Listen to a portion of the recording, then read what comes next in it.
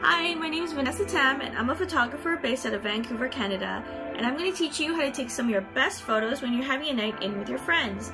All you need is your phone, a couple of friends, a glass of Apothic Red, and you're all good to go. Cheers! First things first, you gotta clean that lens.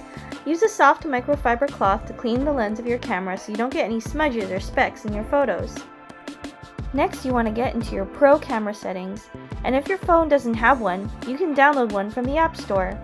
This will give you control over the ISO, aperture, and white balance of your photo, so you can have the final say on how you want your photo to look in the end.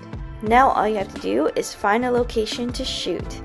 I would suggest finding a place that doesn't have too much going on, just a couple elements here and there, so you can get a clear photo with you as the main subject. And for my last tip, bring your own spotlight.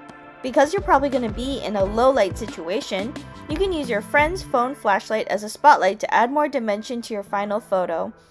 Check out apothic.ca and follow the hashtag ApothicRedClass to check out more vids about elevating your wine experience with Apothic Red.